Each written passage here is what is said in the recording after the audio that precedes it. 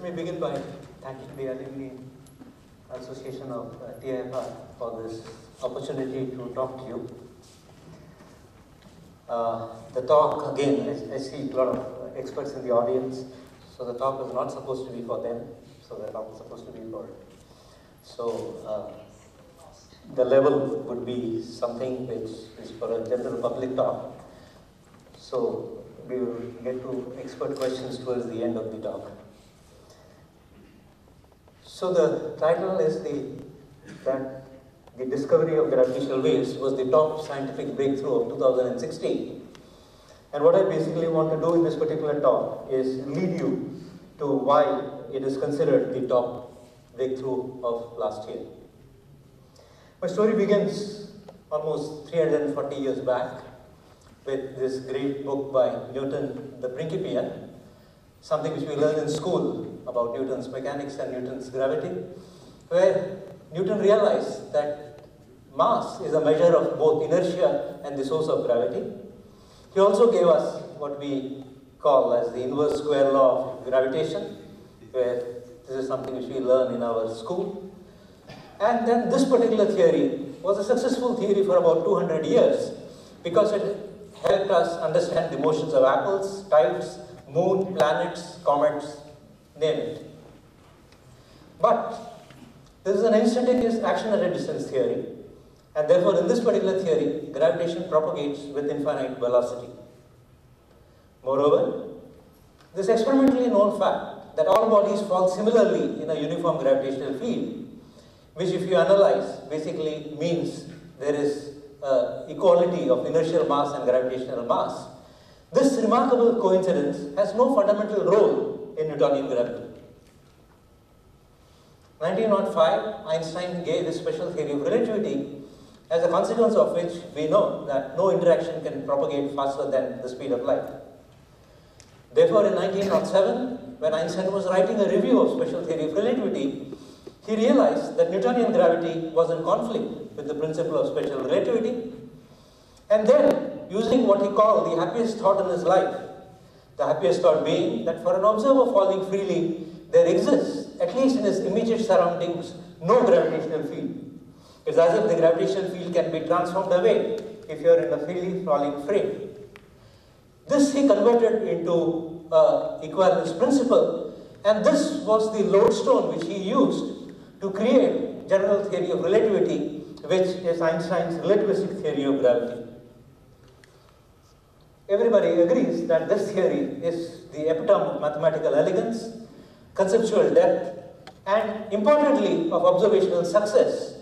And on 25th November 2015, this remarkable theory celebrated its centenary. According to Einstein, gravitation is synonymous with space-time geometry and mathematically described by the curvature or the distortion of space-time. Gravity is described by Einstein's equations, and these equations are a fairly complicated system of 10 nonlinear partial differential equations. This replaces the one equation which describes gravity in Newtonian theory.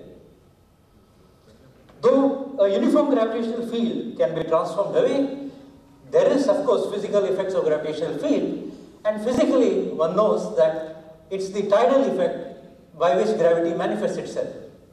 For instance, if you have two bodies which are falling towards the earth, the gravitational field is not uniform, so therefore the body closer to the earth would fall faster, and therefore if you monitored the separation between them, the separation would increase.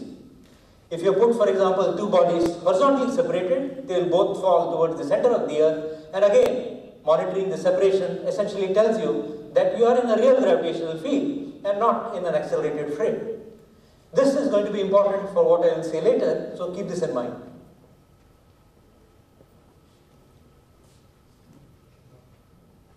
There's a problem with the projector. Yeah. So if you have any relativistic theory of gravitation, like the general theory of relativity, it has to be consistent with the principle of special relativity. Therefore, the effect of gravity cannot be transmitted faster than light. So if the gravitational field of an object changes, these changes propagate through space and take a finite time to reach other objects. Therefore, we have the possibility of gravitational waves from Einstein's equations just as we have electromagnetic waves from Maxwell's equations. So one can say that gravitational waves are nothing else but freely propagating oscillations of the gravitational field.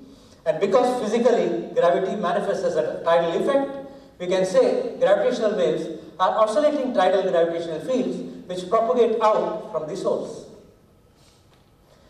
If you analyze the equations of gravitational waves in the general theory of relativity, one can show that this tidal force field is oriented either in the form of a plus or in the form of a cross.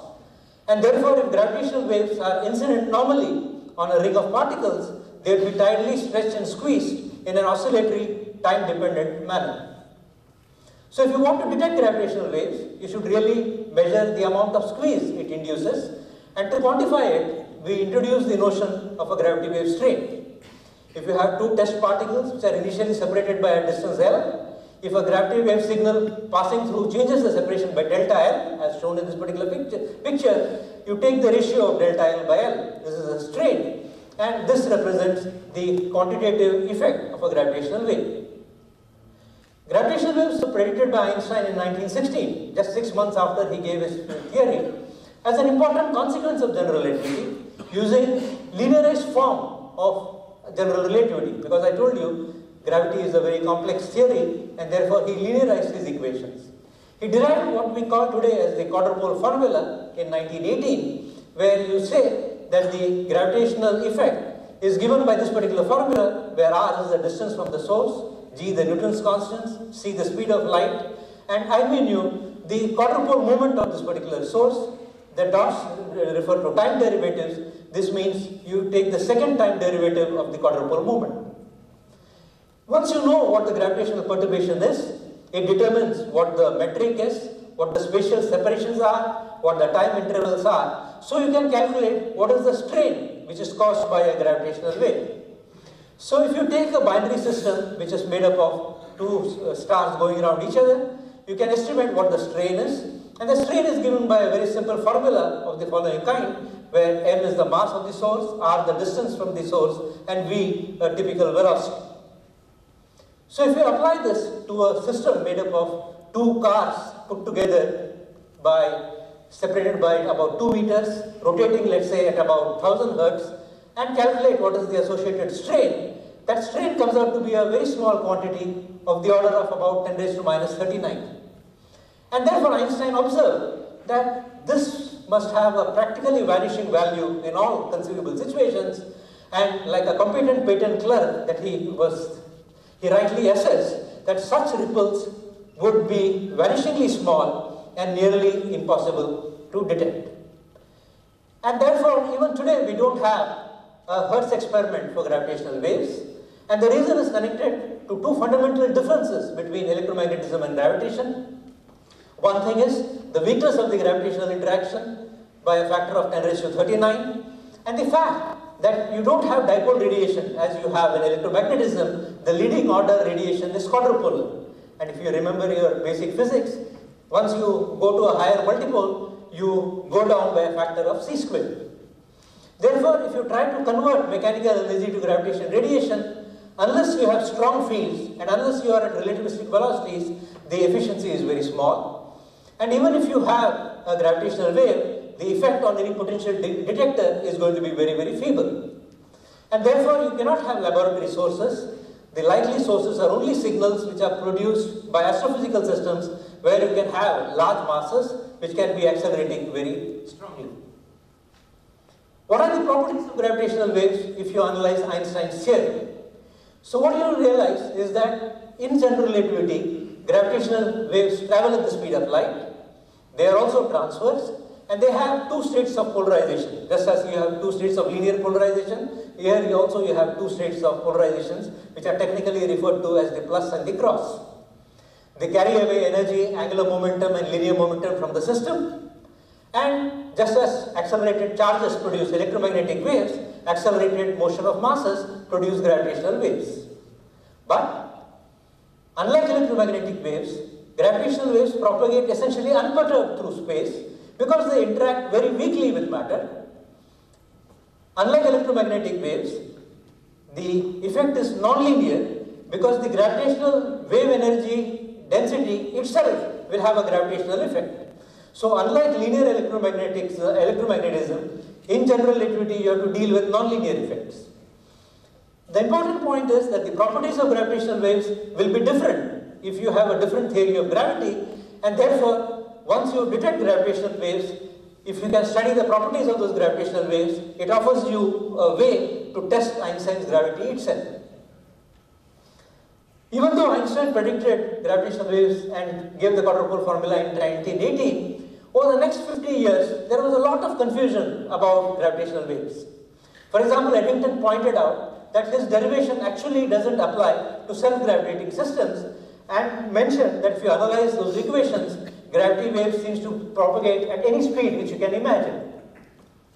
Einstein himself was confused. In 1936, he wrote to Born, for example, together with a young collaborator, I arrived at the interesting result that gravitational waves do not exist.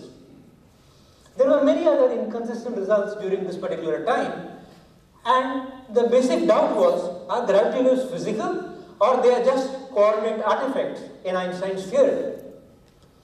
This was really resolved in a very important conference in 1957, which was called the Chapel Hill Conference, in the work of Felix Pirani and Hermann Bondi. So in this particular conference, the physicality of gravitational wave was resolved, and in a sense, the quest for gravitational wave detection was really born, because Pirani emphasized that the tidal effect of gravitational waves is unambiguous and given mathematically by the geodesic deviation equation. He and Bondi gave a physical argument about why gravitational waves should transfer energy. They said, suppose you have a rod on which you put two washers, and these washers can sort of move on this particular rod. Because of this tidal force, these rings will move up and down, and because of the friction, they could heat a mechanical kind of system. So by using gravitational waves, you can heat a mechanical system, so obviously gravitational waves must carry energy. In this particular meeting, Joe Weber and John Wheeler were there in this particular meeting, and this is what motivated Joe Weber to actually start building a gravity wave detector, which he did in 1960. In 1969, he even made a claim for gravity wave detection, and for many years insisted that he was seeing gravitational waves. Unfortunately, other experimenters, when they tried to reproduce his result, they could not confirm his detection. In a sense, many of the things which we do today came from Joe Weber, so in a sense, we consider him as the tragic pioneer of our subject. It took another 50 years before the instrument which really made the discovery came into being. But in those 50 years, a lot of things happened which are important for the rest of the story. For instance, in the 1960s, the great astrophysicist Chandrasekhar attacked the radiation reaction problem. He asked the question, how does the emission of gravitational wave affect a system if it is self-gravitating? He basically showed that the energy and angular momentum which are radiated as gravitational waves was correctly balanced by the loss of mechanical energy and angular momentum, and his work gave astrophysicists confidence that GR was physically reasonable and well behaved. 1932, when the neutron was discovered, just a year after that, Bade and Zwicky hypothesized the existence of stars composed of neutrons as possible end states of a supernova explosion. This is what they call as neutron stars. 1939, Oppenheimer and Volkoff, they published a theory of these neutron stars and showed that they would be stars as massive as the sun, roughly, but the radius would be very, very small, of the order of about 10 kilometers. If you look at the equations of general relativity and some nuclear physics, you can determine the structure of these neutron stars, and today we know that their masses cannot be more than 3 solar masses. But nobody knew how to look for neutron stars, but nature gave us a hand, because in 1967, objects called pulsars were discovered by Jocelyn Bell and Tony Hewish, and then analysis of these pulses essentially showed that these pulsars are nothing else but rotating neutron stars. So what pulsars are celestial lighthouses. So they are stars on which somebody has put a lighthouse, and that lighthouse is what we see as pulsars. In a sense, in the heavens we have accurate clocks, celestial clocks, and using these celestial clocks, you can make measurements which tell you something more about the general theory of relativity, as I will show you later. Another important thing was the existence of black holes itself, objects from which nothing can come out. Even light cannot come from these particular objects. These objects have what we call as a one-way surface from which you can go one way, that means you can go inside, but you cannot come out. So these are objects in which things can fall in, but nothing can come out. They are typically characterized by, again, a radius which we call the Schwarzschild radius, is given by this particular formula, and for a star like the Sun, the typical value is about 3 kilometers. If a star has a larger mass, the Schwarzschild radius or its horizon would be even larger. Again, how are you going to look for these black holes? Is there some way you can think that black holes are really physical objects? Then what happened is that in 1963, objects like quasars were discovered. These were distant objects, they were powerfully radiating objects, and soon people realized that standard processes would not explain their energy output, they had to be associated with black holes. And this really led to the birth of relativistic astrophysics, and this is Carl Schwarzschild who gave the first solution of gravity for black holes, Roy Kerr who talked about rotating black holes, and many other people who contributed to our understanding of black holes. But in this particular story, there is Professor Vishweshwara who made a remarkable contribution. For example, in the 1970, he proved that Schwarzschild black holes are really stable objects. So really, in nature, such objects could sort of really exist. And even though nothing can really come out of a black hole, these black holes are like bells. If you perturb them, if you hit them by any perturbation, then they ring down. And those ring down modes, the dying nodes of these objects, which are today called the quasi-normal modes, this is how you can see a definitive signature of these particular black holes.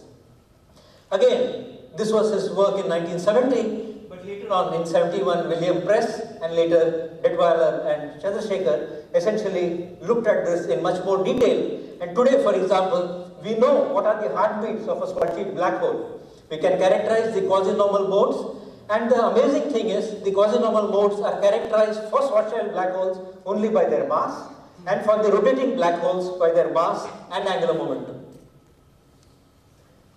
A watershed event in the story of gravitational waves is the discovery of this object which we call the binary pulsar 1913 plus 16.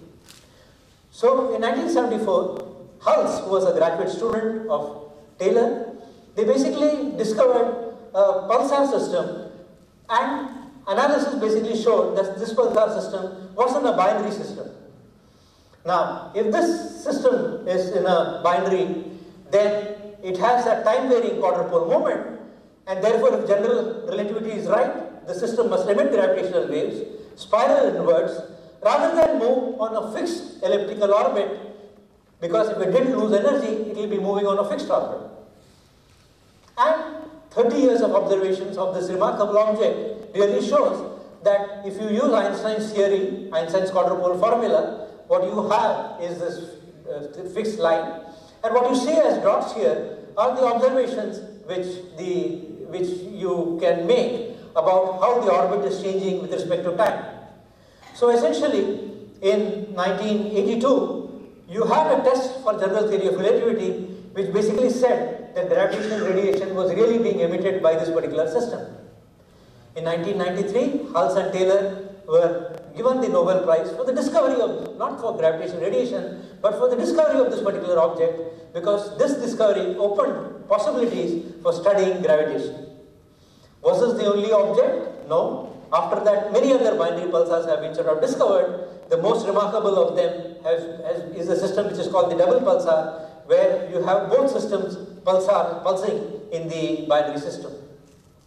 So you can see that we have come to a particular stage in the 1990s, and then you suddenly realize that if you use the quadrupole formula and you know how much radiation is emitted per year, you can estimate that in 300 million years, this binary pulsar will actually coalesce. What does that mean? It means that in the universe, there are binary neutron stars which are emitting neutron gravitational waves. They exist for 100 million years, which is much smaller than the age of the universe, and then they will collapse spectacularly and this is the important thing, that in the bandwidth in which you can build sensitive detectors, what detectors are, I will say in a moment, these detectors, these systems are really going to coalesce. So this system is inspiraling, but eventually it will coalesce, and that coalescence is what we will hope to see if we build a detector which is sensitive at that particular frequency. So the important point is, as I told you, after the bar detector, in the 50 years, essentially we realized that the late inspiral and merger epochs of compact binaries of neutron stars or black holes, they provide strong sources of gravitational waves for detectors like LIGO and Virgo in the sensitive bandwidth, and that bandwidth is somewhere between 10 Hertz to about 10 kilohertz. Because of the fact that they are almost about to coalesce, the systems are highly relativistic. If you look at the binary system which Taylor discovered, Hulse and Taylor discovered, they are not very relativistic. The V by C is of the order of 10 raised to minus 4. But when they are about to coalesce, they are highly relativistic. And by simple physical argument, you can know what the waveform should look like.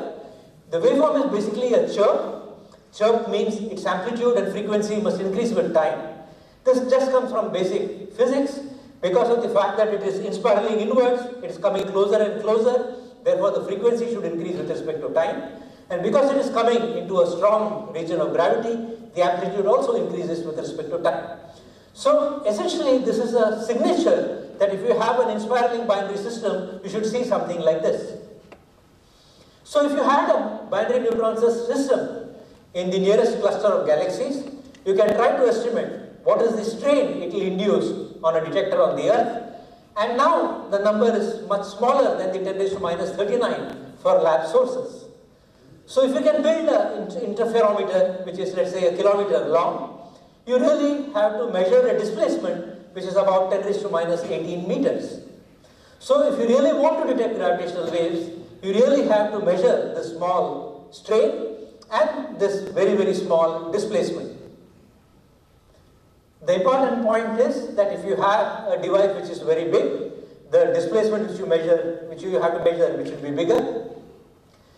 Just to contrast, the famous experiment of Michelson and Morley for special relativity corresponds to a measurement of about 10 raised to minus 9 meters. So you can see it's almost which we have to sort of scale to detect gravitational waves. The strain amplitude, as I had shown you in the quadrupole formula, falls as the distance. It is the amplitude and not the flux. So, if you can build an instrument which is n times more sensitive, you can see n times far, which means you can see n cube times, because the volume will scale as n cube, and therefore, roughly you can say that you can see n cube number of events. So, the important point is that the higher the sensitivity, higher the number of events you can try to see, and therefore your chances of what you are going to see will sort of go up.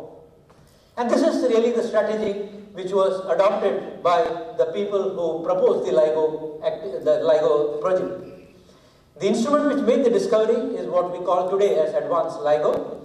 But when they built that project, or when they made the project itself, they decided that they should go in 2 steps. First, build an initial LIGO. And this initial LIGO was actually to prove that the proof of principle that this experiment will really work, and then try to go to an instrument which will be 10 times more sensitive, and then try to look for gravitational waves. And as you see, spectacularly, that the strategy really worked. Now, what is this basic strategy which we use to detect gravitational waves? So you really want to measure a very small displacement. And as everybody who knows, has done some physics will know, that basically this is done by laser interferometer. So what is shown here is a cartoon of what is meant by a laser interferometer. Here there is a laser, there is a beam splitter, there are 2 mirrors here, the light goes, reflects, comes back, and then you try to interfere it. And if these 2 waves interfere destructively, there is no light. But if the path length changes, then the field system will basically change, and that is what you try to look for. So you basically try to monitor this fringe system, and the important point is that if gravitational waves follow this particular system, there will be a tidal distortion. One arm will be squeezed, one will sort of elongate, and therefore, because the path length changes, you would really see a deflection in the kind of signal in the output port. So essentially, this is the basic principle which you use. So in a sense, you use the interferometer mirrors as test mass. The passage of the gravitational wave induces differential arm length change. This change will be proportional to the gravity wave strain amplitude, and what you do is convert it into power fluctuations and measure these power fluctuations by using a photodiode. Just to give you an idea of how small the 10 raised to minus 19 advanced LIGO sensitivity is, let's begin with 1 meter. You cut it down, you sort of look down on it by a factor of 10,000, you get to the level, let's say, of human hair, divided by a factor of 100, you get to the wavelength of light, go down a factor of 10,000, you get to atomic dimensions, another 100,000 to proton or the nuclear dimensions, and what we are trying to measure is something 10,000 times smaller.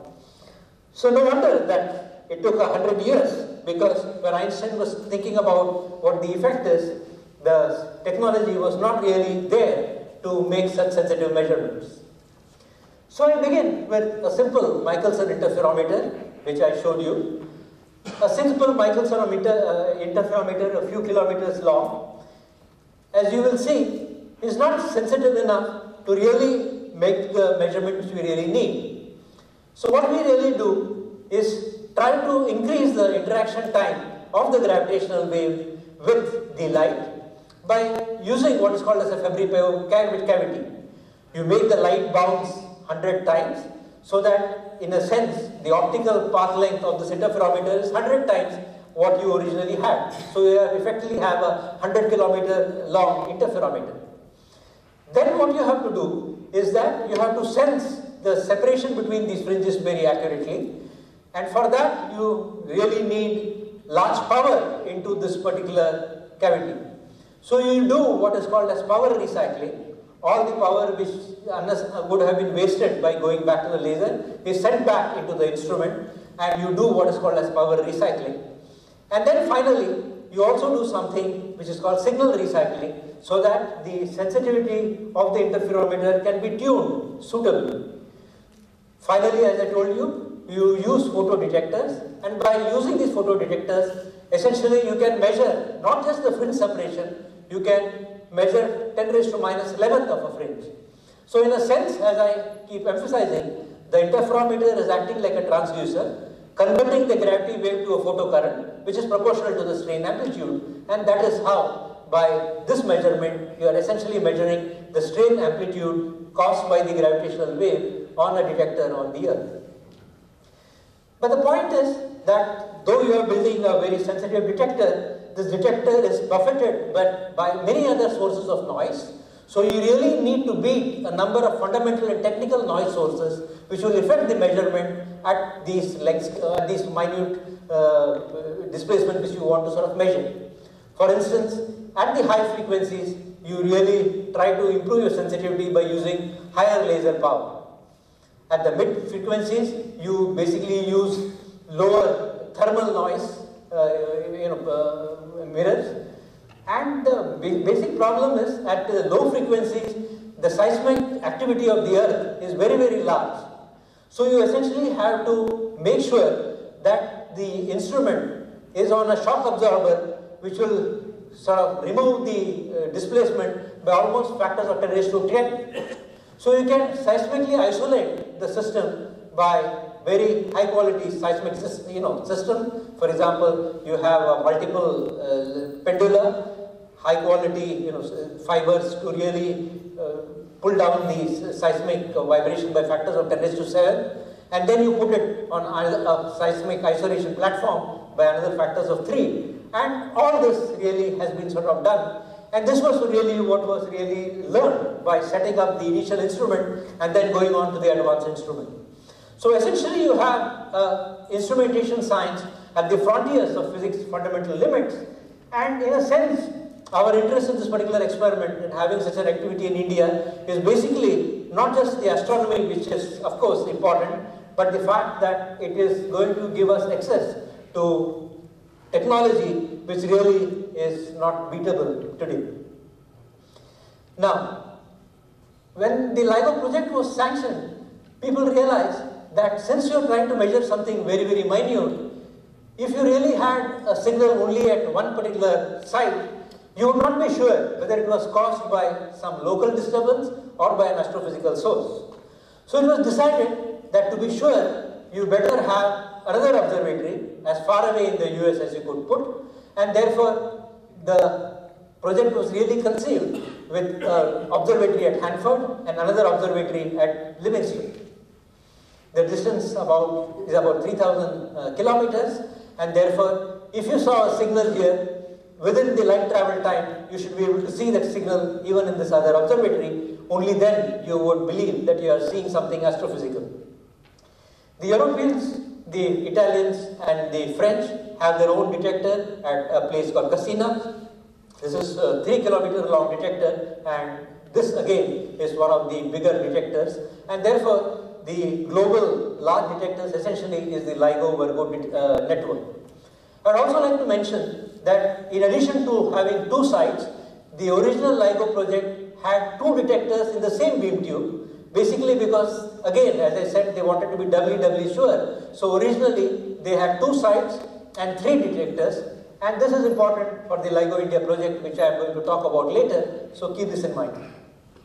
So we have a remarkable experiment, an experiment which is completely unforgiving, but this was complemented by progress in theory, which came from analyzing Einstein's general theory of relativity and building on that particular theory a very remarkable data analysis infrastructure using all the inputs coming from general theory of relativity. The reason is basically because gravitational waves are very weak signals, even from these black hole sources or neutron star sources, and they are completely buried in the large noise of the detector. So the situation is somewhat like this. The detector output is what you see here, and what you see in blue is actually the signal which is buried in it. But if you talk to your engineering friends, they basically will tell you that there is a technique called match filtering. If you know what you are looking for, you can detect it even if the noise is much larger. So you can not only detect such a signal, you can also estimate what are the parameters of this particular signal, and in practical life you use it. For example, if you are on Koloba and your friend suddenly calls you, even among that noise, your brain can match the pattern and you can know that there is somebody whom you know calling you. A mother can pick up her child's cry in a crowded train, for example. This is essentially a more sophisticated version of that, implementation of that. So what is shown in this particular animation is that if you do the correlation between, if you know what you are sort of looking for, and you try to correlate what you are looking for by running it through the, shown on this is that I am just correlating this, and when the phase matches exactly, you will see that it will pick up this particular correlation. So essentially, you correlate a known signal with the noisy data, and obviously if you lose phase information here, then obviously the correlation will not be very strong. So the important point is that if you want to succeed using match filtering to detect gravitational waves, you really need an accurate model of the signal, and that you do by using general theory of relativity. And therefore, when the LIGO project was funded, Kip Thorne and Caltech basically realized that you really will need to model gravitational waves much more accurately than what was sort of known till then. And if you really analyze what really you want to do, there is an early in-spiral phase, then there is a merger phase, and then there is a ring down. As the associate sort of mentioned, my basic research in collaboration with my colleagues in France essentially was using Einstein's equations, iterating into higher orders of nonlinearity and higher orders of V by C to calculate this as accurately as possible. For example, today we can go beyond the quadruple formula by factors of V by C raised to 7. And that was basically required to build this data analysis infrastructure.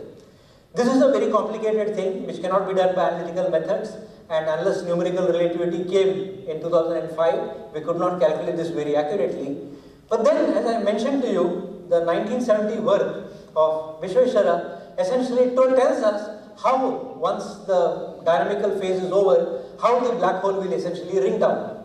So this is something again which we knew very well by earlier work on perturbations of black holes, and essentially the Indian contribution, which really started somewhere around 1990 in this global effort for detecting gravitational waves, really was on these two significant fronts. One was this work on source modeling at the Raman Institute in a group around me in collaboration with my French colleagues, and an activity on gravity wave data analysis at IUCAA under my distinguished colleague Sanjeev Dhurandhar. The good thing was that the students and postdocs from our groups essentially spent time in the gravity wave groups abroad. They came back to faculty positions, and they really are the current generation leaders of gravity wave research in India, and essentially their activities are in source modeling and in data analysis. The important point is that many of these groups contributed to the analysis of the discovery paper, and as you know, about 37 of them are authors on this discovery paper, and this is the team, and as you can see, it's a fairly young kind of team. I'm very proud of all of them. So now let's come to the discovery itself, the discovery of gravitational waves. This really belongs to a full collaboration, the LIGO scientific collaboration to which Indigo belongs, and the Virgo collaboration. So what is shown in the next slide is basically the statement that on September 14, just 4 days before our observational run was about to begin, so we are not even ready to begin, the two observatories detected a coincident gravity wave signal. The signals arrived at the two detectors within 7 milliseconds, and it had a very high signal to noise ratio, as you will see in the next slide.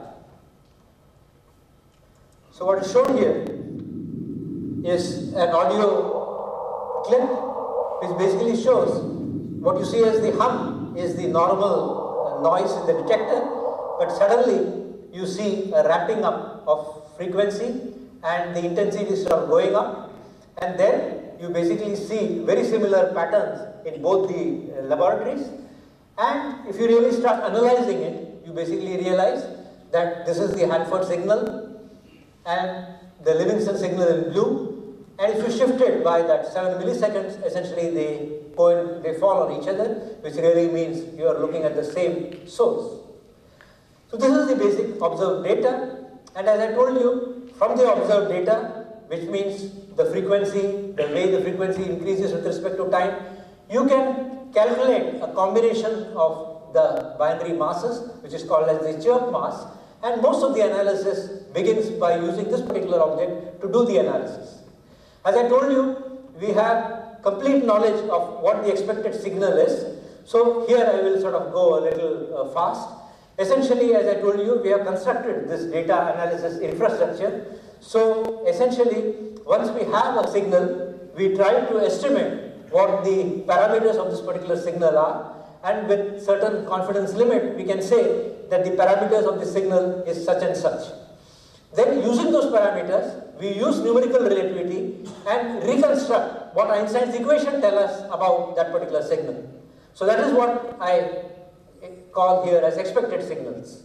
So this is the observed data. From the observed data, we extracted our parameters. Then using those parameters, we have reconstructed the signal. And then when you subtract one from the other, what is left is essentially noise.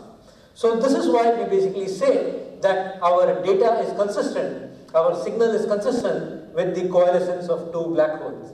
And what you see here at the end is essentially that ring down which I was sort of telling you about.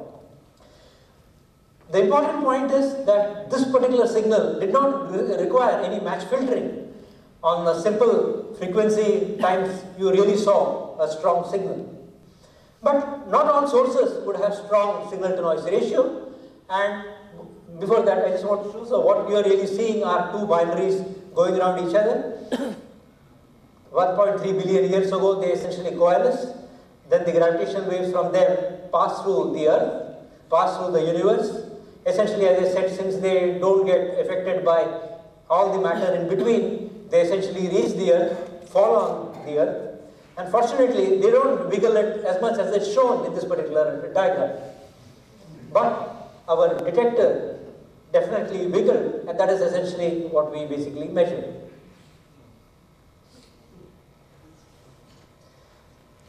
Now, this is another technical thing.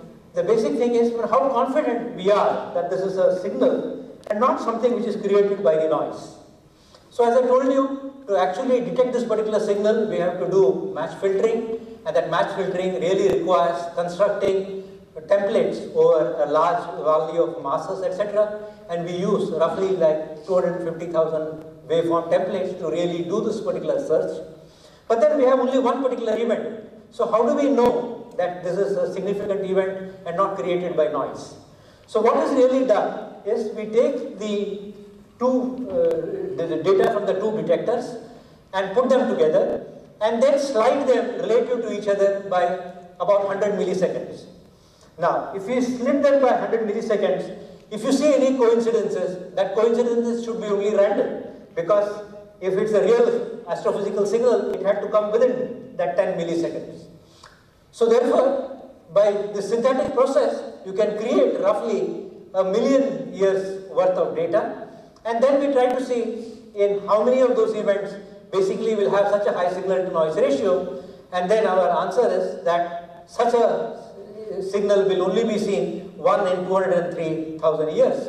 And that is the reason we say that it is a signal which we are confident about at 5 sigma level. Because of our infrastructure, we can reconstruct the parameters of the system which really created this event. We have the primary black hole, the secondary black hole, the final black hole. And what you see here are the masses with 90% confidence limit and the error bars on them.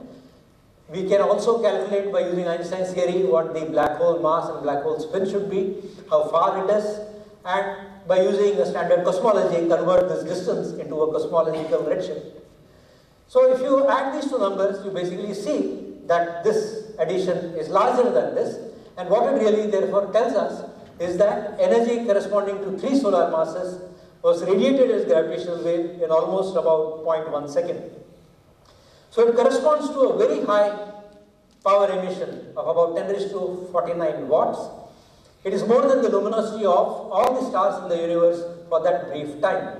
So we are really looking at very powerful astrophysical sources. Was this the only event we saw in our observational run? No. On 26 December, we saw another event, but this time we could not pick it up on the time frequency plot because the signal to noise ratio was sort of smaller. It was not 24, but somewhere like 13. But when we did match filtering, very clearly in the noisy data, we could pick out this particular signal. So this again tells us why match filtering is really going to be sort of important, and therefore if you try to analyze different kinds of sources, we are going to be needing both the first method where you can really see it explicitly in the time frequency plot, and the other ones where you have to do match filtering. So essentially during the first run we had these two events. We also had one more event which we are not confident about at 5 sigma, and therefore we only call it a possible LIGO-Virgo trigger. But our analysis essentially tells us that it is most likely to be a binary system rather than something which is created on the Earth. And if you really look at, this is the sensitivity graph of the detector, depending on the mass, you either pick the system when it is about to merge or when it is inspiraling and merging. So the first system was merging in the detector bandwidth. The December event was inspiraling, and for such systems, if the mass is smaller, their merger would be outside this bandwidth also. So for example, if you have a neutron-star system, it will not merge in the detector bandwidth, but outside that. Already with the first test, we know that general relativity has been tested by many ways, by solar system tests. And you can ask the following question: since you are looking at a black hole system and there are stronger gravitational fields, can you say something about the correctness of Einstein's general theory of relativity? So as I told you, when you subtract the theoretical prediction from the data, we get something consistent with the noise. So obviously it means at that particular level Einstein's theory is good. We can calculate the final mass and spin by looking at the early inspiral part and the later post-inspiral parts and show that they are in agreement. Again, this shows that Einstein's theory in going from inspiral to the ring down is really the correct theory. Einstein's quadrupole formula is corrected by many corrections. Those corrections are called post-Newtonian coefficients. We can test for the correctness of those coefficients, and again, when we do such tests, we find that they are consistent with Einstein's prediction. And again, as I told you, the last part of the signal should be this ring down, which Vishweshwara predicted. Though we cannot be categorical that we have shown that what the parameters of that ring down are, we know that the ring down part is consistent with what Vishweshwara had originally said. Is gravity propagated by a massive particle or a massless particle? If it is propagated by a massive particle, there are additional propagation effects which come in the phasing formula, and one can try to put limits on that by using these observations. So it's interesting that after 100 years, when we make this detection and we talk about Einstein's prediction of gravitational waves, Einstein again turns out to be sort of right. Up till now, binary black hole masses were known from X-ray studies, but typically they were smaller than about 20 solar masses. It's very amazing that after the first discovery itself, is that even with the first discovery, already the initial mass systems, the final mass system, the masses are much higher than what we had already thought. So obviously with the first discovery, we are really looking at a new class of objects in the universe. So the gravity wave discovery extends the observed mass range of stellar mass black holes. So I always like to say that with the first discovery, there were many gold medals. When this was happening, the Olympics were happening.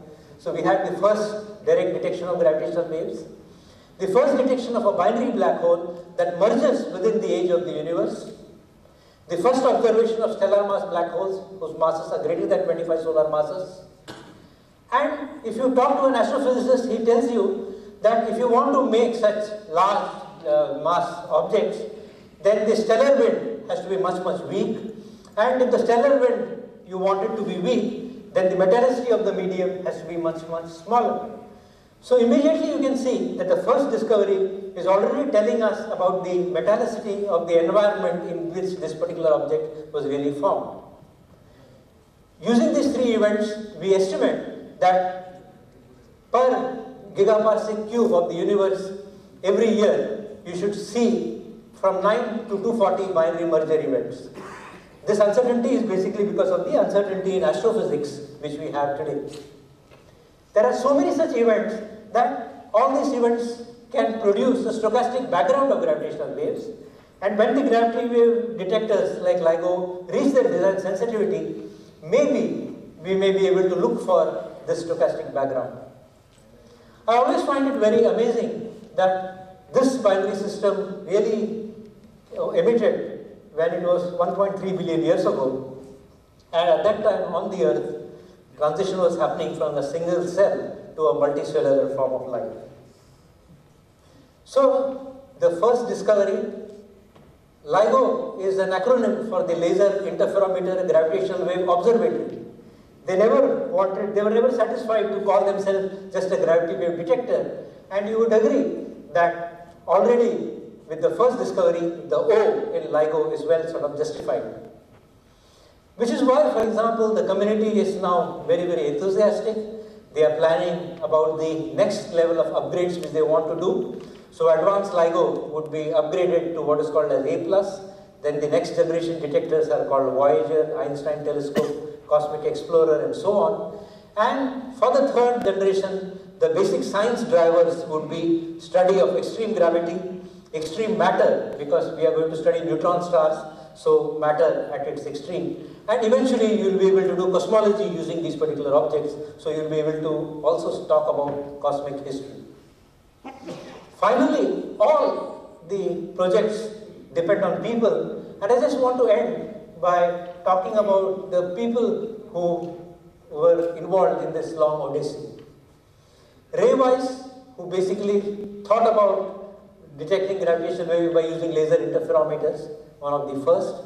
He started in 1972 by a very obscure publication of the MIT. And then this is how he began, and this is Ray Weiss today, almost 80 years old. Kip Thorne, when he was a professor at Caltech, when he began his career, Kip Thorne, the scriptwriter of Interstellar as he is today, these were the people who got MIT and Caltech to commit to this particular project. All the techniques which I told you, these advanced techniques in laser interferometry, was through Ron Drever. And then, of course, you have to get the funding agencies on board.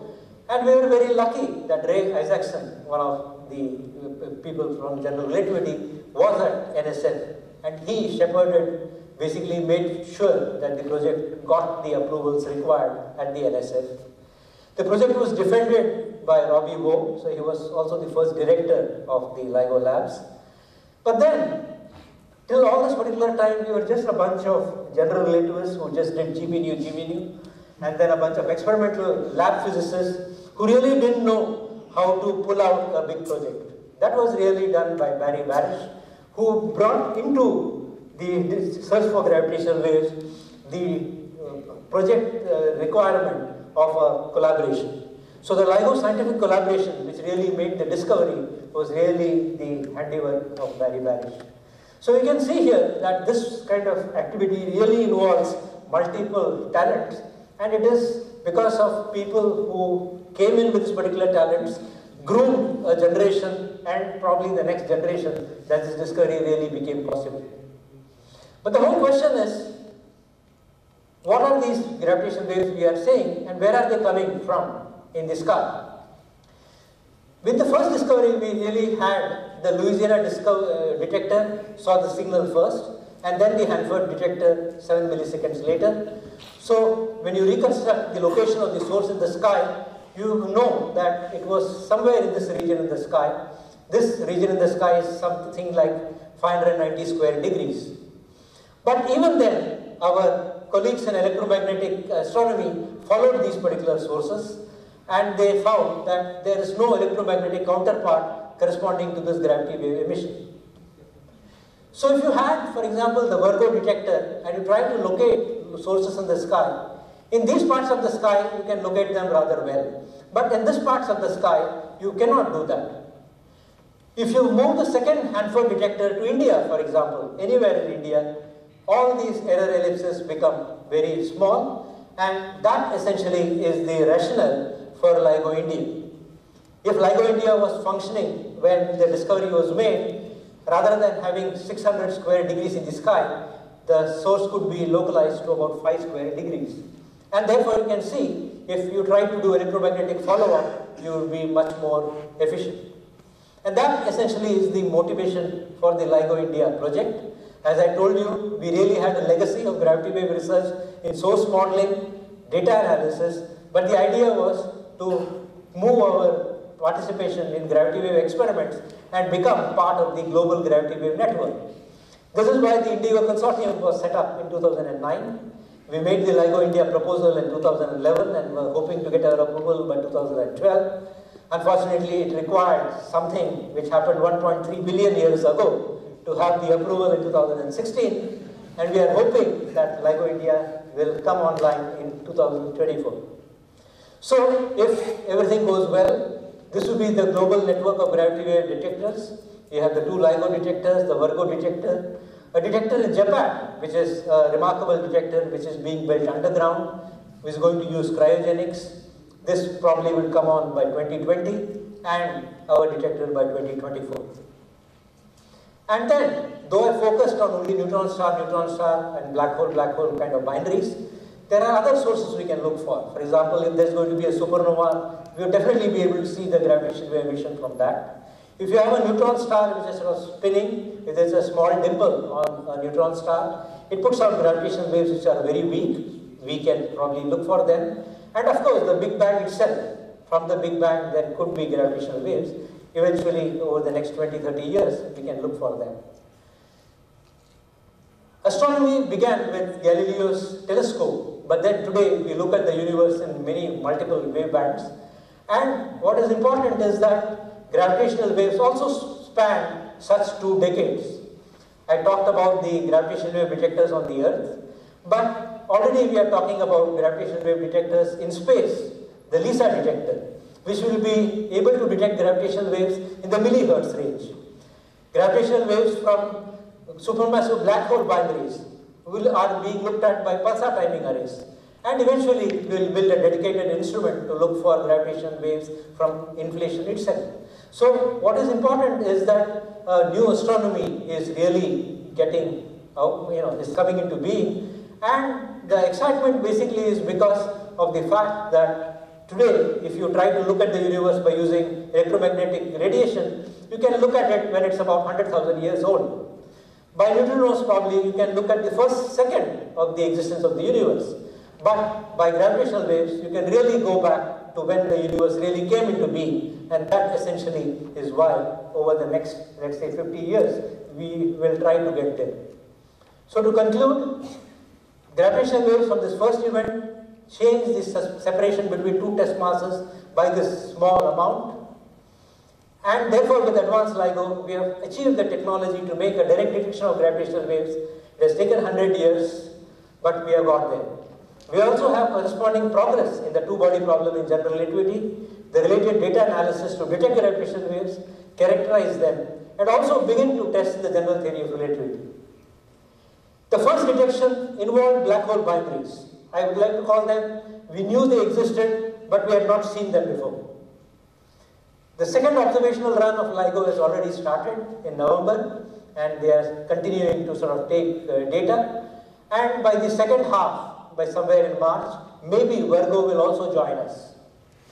Now, the important point is that you hope to see about 1 black hole binary per month. And eventually, when you get to design sensitivity, you would scale it by a factor of 3, and therefore you would almost see 1 black hole event per day. So you can see that what we are getting to is a very vibrant astronomy. So the question you ask is, we wanted to start look for neutron star binaries. They are actually our known knowns, but we have not yet seen them. Neutron star black holes should sort of exist. Again, they fall in the category of known unknowns. But the whole question is, would there be unknown unknowns, as nature has always provided us? And the other point is that a major revolution in astronomy is around the corner. This facility in India has an opportunity to play a key role, and because of the fact that it will really be a critical element in this global network for gravitational wave astronomy. Already, people are talking about multi-band gravity astronomy. For example, if the LISA detector was on, we would have known that this event in September was going to happen, because LISA is in the millihertz range. So just a few years prior to the coalescence, it will pick up that particular signal. So this is the excitement, and currently in 2018, LISA is being considered for funding, and if it happens, probably by 2030 or 2034, it will basically happen. Let me go back to 1919, November 7, in the miserable time of the First World War, when suddenly the eclipse test of GR hit the newspapers, and after that, Einstein and general relativity really became overnight sensations. After that, Einstein's aura has not abated, even though it's a century later. We are all very fortunate because, according to me, February 11, 2016 was just like November 7, 1919 for our generation. And obviously, at the centenary of the general relativity and gravitational waves, Einstein probably would not want anything more. It hit completely the newspapers, for example. There was this cartoon in the New York Times. Was that you I heard just now, or was it 2 black holes colliding? 2 birds talking to each other. Our own Amul ad in the New York subway, and even a dress designed using the gravity wave. This is our spokesperson, Gabriela Gonzalez, and a tie looking at the gravitational wave discovery. So it really captured the public imagination.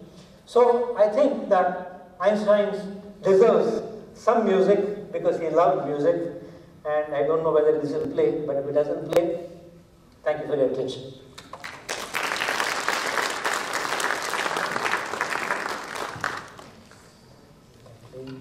Here, for what the gravitational wave signal looks like.